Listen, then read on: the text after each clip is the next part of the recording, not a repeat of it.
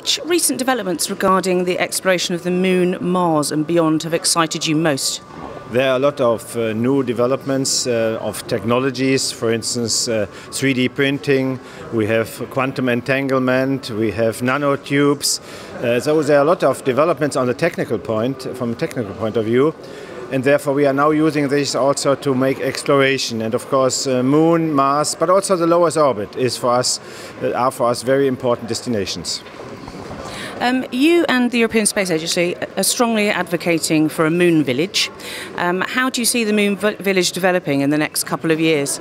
Right now we have the International Space Station, and this is very nice to work together with Americans, with Russians, with Canadians, Japanese and Europeans. But I think the next big step should be to work globally together. But this is difficult if you do it just as one small location like an International Space Station, because then you have to follow all the rules and regulations.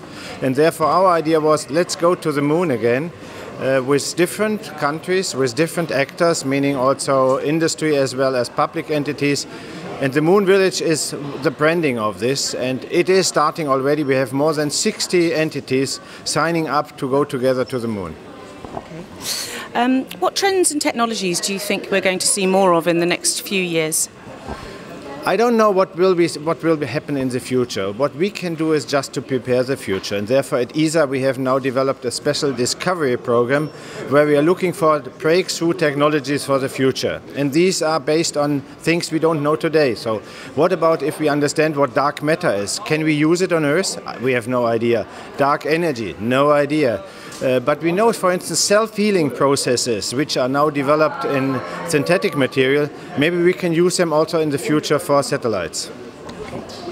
How important is a global cooperation for the space industry?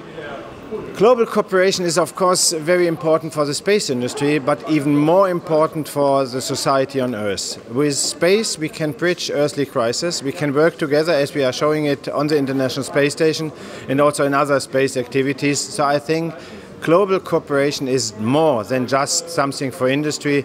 It is something for the society on our tiny globe. So what other areas does the European Space Agency focus on in the coming years?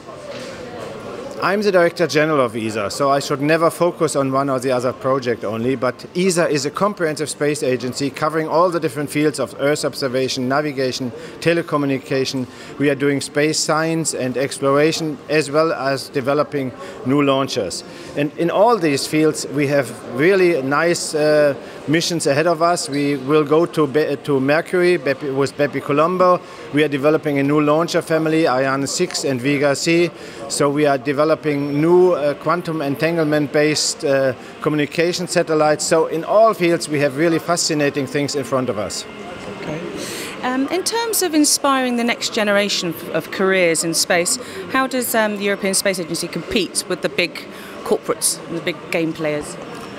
If we look to space, we know that people are inspired, fascinated by space. And this is very good, because in our society we have enough problems. I mean, we have migration, we have climate change, we have terrorism.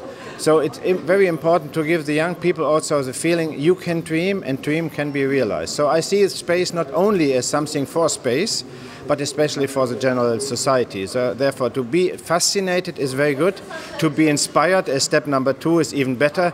And step number 3 is the one I'm looking to, and this is motivation. Motivation for life, motivation for new ideas. And ESA is trying to do this with a very broad variety of activities in Europe.